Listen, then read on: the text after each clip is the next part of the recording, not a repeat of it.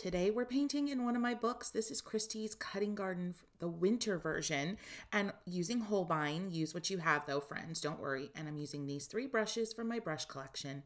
Let's get into it. How cute is this page? So I'm starting with my 1/2-inch dagger and just a lot of water on my brush and a little bit of brown. And yes, admittedly, I do have some blue in my brush. My brush wasn't perfectly clean. And I'm using the curved edge of the brush facing downward on the page to pick up the color. And adding in really soft tones right now. And this is kind of a girly fox, so I'm giving her kind of rosy cheeks, but I'm moving quickly and I'm moving in a way that keeps the page wet or at least very damp throughout the process.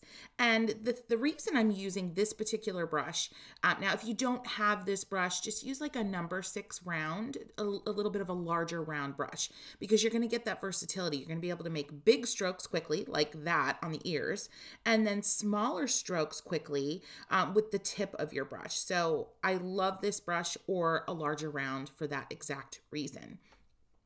So here's the thing with my watercoloring books. I'll tell you a little story. They were the first on the market years ago. My first series, Paint Your Early Days, was published in 2016. It was at a time when coloring for adults was a big thing, and folks were getting super detailed in their coloring, like crazy detailed. And I wanted my books to be a breath of fresh air. So I really encourage folks, I mean, obviously paint the way you want to paint in these books, but I love 1 or 2 layers. Get in, get done, find your joy, and get on with life, and come back the next day feeling refreshed to try another page. So that is what I'm doing today. This is going to be 1 layer. So I am going pretty wildly into my palette, grabbing variety of blues and greens, browns, whatever it is as I work, and laying them down almost simultaneously. And so what do I mean by that? Like right here, I'm adding a darker pink, but I'm very quickly smudging in some lighter pink, some purples, and I'm kind of doing the mixing on the page. And so it's a very freeing process and really a great way to approach these books when you don't have a lot of time to paint. So if you're curious about mixing on the palette versus mixing on the page, watch this video. It's a good one. It ruffled a ton of feathers, but in a good way, I think. Continuing on, and here's a tip for you. Keep a decent amount of water on your brush when you're doing this kind of loosey-goosey mixing on the page type of style. And notice I'm going back and forth, adding probably in a 10-second time period 3 or 4 different greens at this point. But that's the beauty of it. And you'll see me too kind of scooping up on the page with my finger. And that's when I go outside the lines and I want to push the color back. If you scoop a dry, clean finger in the direction of the space that you want the paint to stay within, you're going to be able to remove those quote little mistakes really quickly. So you see me doing that a lot, that's why. Because I am moving quickly, I am moving instinctively, but what comes with that is a little bit of a messier journey. And so you are going to go outside the lines, but I would rather go outside the lines a little bit, scoop that paint back where it belongs and move on than be so nervous about doing this all perfectly and so tedious about everything that it causes me stress. Now, if you love getting tedious, friends, hear me. Stay tedious. Do what makes you happy. Do what gives you the joy. But I just like to be here as a constant reminder that there is a different way. All right, moving on, friends. Now, obviously, this is not real time. I'm moving quickly, but the basic idea is wet on dry that very quickly becomes wet on wet. I'm using those 2 techniques almost exclusively through this whole thing. And if you're like, wait, what's wet on wet, wet on dry? I call it wowed, and you can check out this video to learn more. It's time for the liner brush, and I'm adding some really fine details to the veins of the leaves. I'm basically expanding on the illustration that was there to begin with some really beautiful linear details here and there. Just grabbing my favorite greens and using some really lyrical strokes, very moderate pressure on this brush to get a really thin, wispy line. And it's just giving that little extra oomph of detail in some areas. I'm a big believer in not doing all of the detail in all of the places in your painting. It keeps things interesting. So you'll notice that I'm not going to be doing these veins in the leaves everywhere. But again, if you love extra maximalism, more is more, go in. If that's giving you the meditative vibe that you're after, then by all means. If you're having a good time, friends, I'd love for a boop on this video, which is a like. It just lets everybody know that they need to join the party.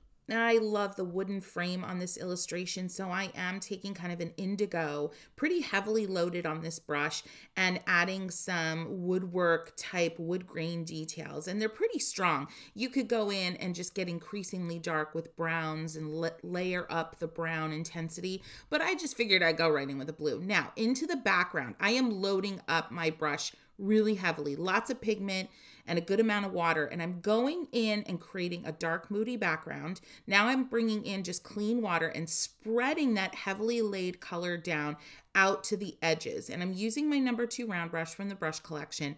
And this is a way that I love to do backgrounds. If you're like, oh, Kristy, I love this technique and you want to see more, watch this video. It is a live stream, but super fun deep dive into backgrounds. So I'm just going to continue this technique. Lots of blue on my brush, lay down a little bit of it, notch it out in areas, and then spread it out with clean water on your brush and just keep going. And this is a great time to kind of define areas that you really love. So for example, I really love those sprays of greens down here in the bottom right corner. So I'm making the blue really, really dark where the leaves kind of converge, and then letting it blend out as we go away from the leaves towards the tip of the leaves.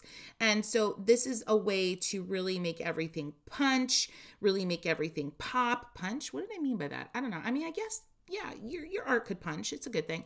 Anyway, I love backgrounds like these. I don't do them all the time. It's not like a signature necessarily, but man, are they fun. Now, I will say this, you've got to move kind of quickly. You want to keep what's called a wet edge. And that's basically where you keep the active edge of your paint constantly damp so that it doesn't dry to a hard line that you then can't get rid of, and it just looks like a big interruption in your painting. So keep moving quickly, keep that water moving around so that you never have to worry about a hard edge that dries stubbornly. And isn't this just gorgeous? I think I'm going to add some like white stars, like little dots, not really stars, because it's a small space. I just feel like the color palette needs a little bit of a Kristy bump, which means fluorescent. So this is a great way for you to understand. Here's the thing about fluorescence. It doesn't have to mean that you're like, adding fluorescence to my painting. What? You're saying what, Kristy? No, adding fluorescence in a soft, sheer way can just give a little oomph, oomph, zing, zing, where things are otherwise starting to look a little muddy. So try it. Okay, a little bit of gesso on my round brush, and then dab, dab, dab into that blue background. I'm not trying to make perfect circles here. These are actually really textural. Some of my dots are more textural and thick, and some are like more textury and thin. So you just get in there, dab, dab, and get out. And before you know it, you're going to have what looks like kind of like a snowy sky or a sparkly sky.